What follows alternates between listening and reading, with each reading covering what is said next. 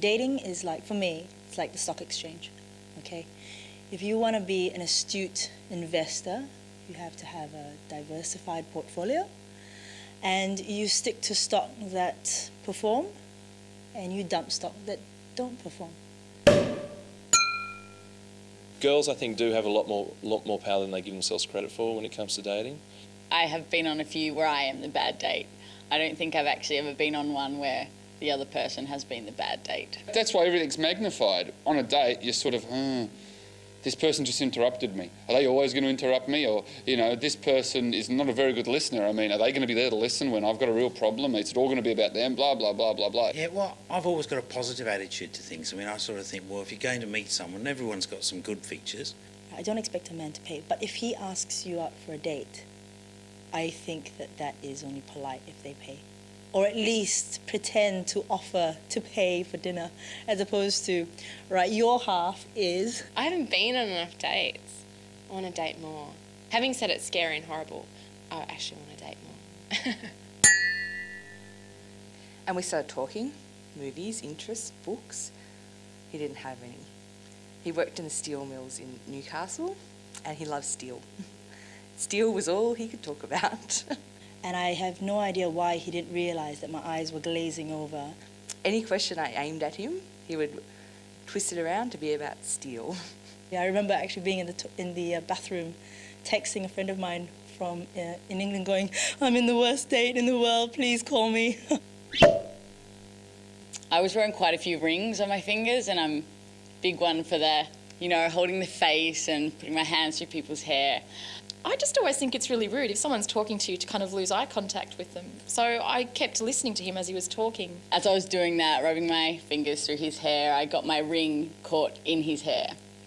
And I didn't want to tell him because we were getting along so well that I just thought, you know, I can just extract my finger without him knowing, it'll be fine.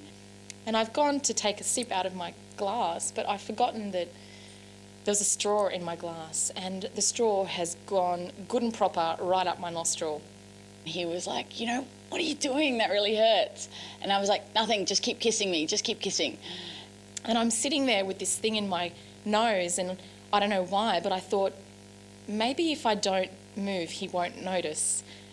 And then we needed to get my friends over to help me get my finger out of his hair. And then that didn't kind of work, because he said, "Do you need help getting that out?" I knew I'd made a mistake on this date, basically from the second that I went downstairs to meet him in his car. And I'm thinking, for someone who looked nice, I thought he would have a better car. And No, I had my hand on the wheel and he grabbed my hand. And I thought, oh, he's grabbing my hand. He called me Madam the whole night.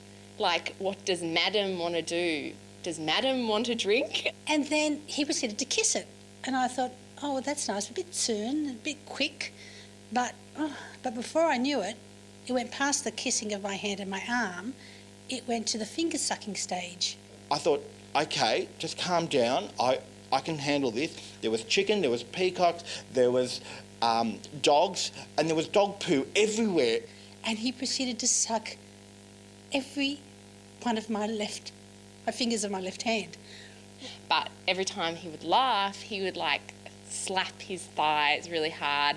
And then if he was really laughing, he'd like do the double slap on the thighs. Every time I stopped the car, he'd grab my hand again and he'd continue to suck my fingers. He got out a beer coaster and he showed me on this beer coaster that, like, this is people, right? And this is all the mediocre people here, and then this is like the most successful, greatest, funnest people. And then this is like murderers and rapists and stuff. And his theory is that, like, he wants to be up here, right?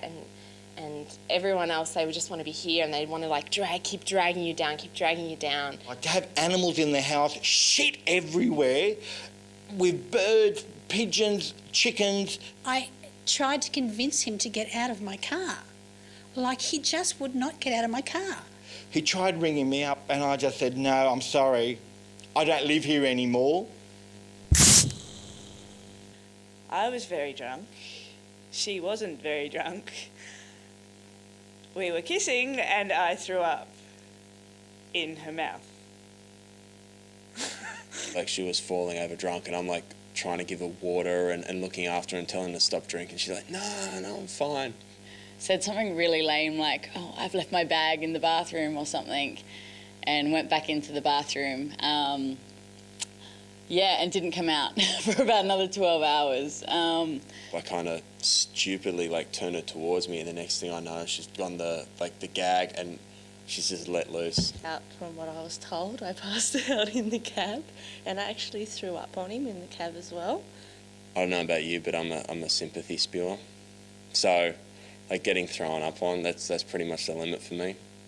I pretty soon had to run to the bathroom and throw up because just that smell gets to you, I guess.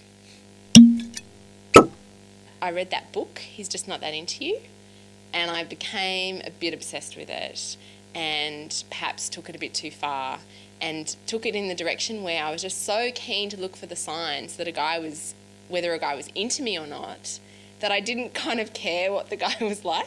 I'm actually quite an irritable person, and dating has actually helped me get over the fact that I'm such an irritable person, because you have to be quite tolerant.